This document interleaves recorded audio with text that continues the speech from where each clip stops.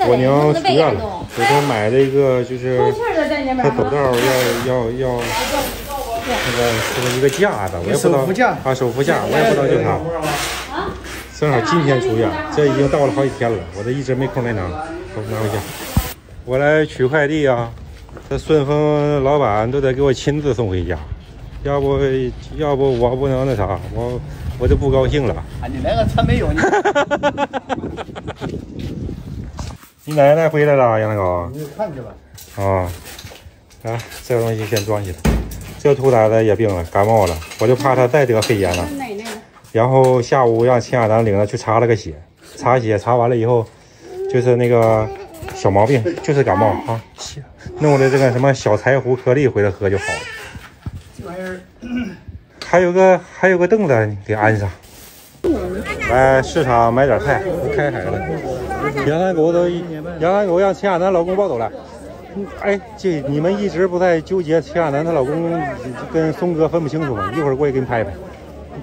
这家伙秦亚楠也来，看没看见？这是秦亚楠她老公。多少钱？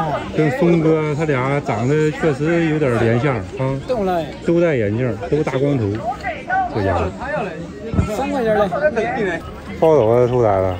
怎么弄都不回家呀？他姐领他上店里整好吃，我说回家，他一直不要，都玩野了。走吧，我们回家，采购完毕，回家做饭。还是开海的好啊，这皮皮虾都活着，生龙活虎啊！好，行，可以了。你做这个时候仔细点哈，我看这个东西有点晃荡，有点。啊。晃荡也喊不了啊。啊，你不用弄这个呀，你上那个厕所去上得了呗。你去吧，咱们不去，弄这个厕所是干什么？这都他自个儿用吗？咱们不去，有什么不去了？这还单独弄这么个玩意儿干嘛？这在哪用嘞？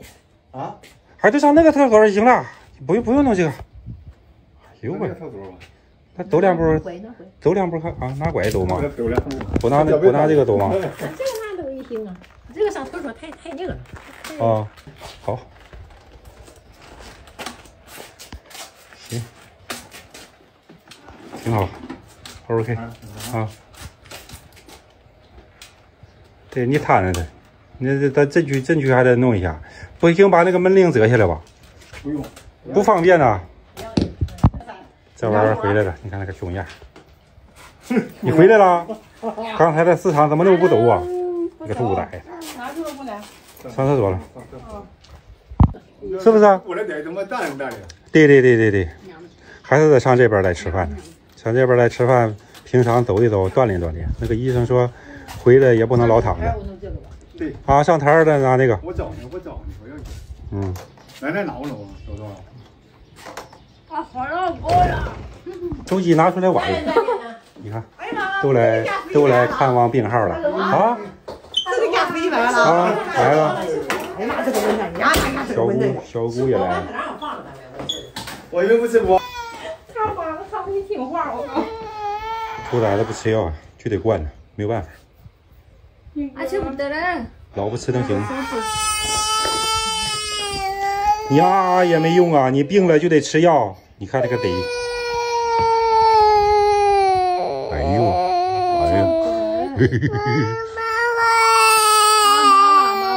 没有用，肯定要灌，没有用啊！哎呀，怎么那个色？哎，不行，不能。这兑的什么玩意儿？小柴胡颗粒吗？不是小柴胡，是那个这个消炎的和感冒的，消炎药这个色是这个色。这么多怎么灌呢？舌头上，要不然这不能按时吃，没法了，你不好弄还。感冒的、消炎的，秦亚楠给他兑在那里边，弄完了以后，兑在奶里不喝。啊。他因为他看到那个奶变色了。这个药必须要吃，来过来。要不然你去打吊棒。你看别耍赖，妈是一点不管的，就感觉他一哭就不能喂这个药，不喂怎么办？哎呦，刚才这个场景你们没看见。这个就我跟陈亚楠就是一个人把他一个人灌，终于灌下去。杀猪似的好啊！哎呦我的妈，真要命！这个妈呀，比如说我们之前就是有什么毛病，嘱咐他800遍，每天喂药，每天喂药，他一哭他就不喂，就舍不得去让他哭。我也是服了，你病了不吃药，你啥时候能好？就在那扛着。那小孩他能扛吗？就没招，每次喂药都是活，都是我跟秦雅然的。哎呀，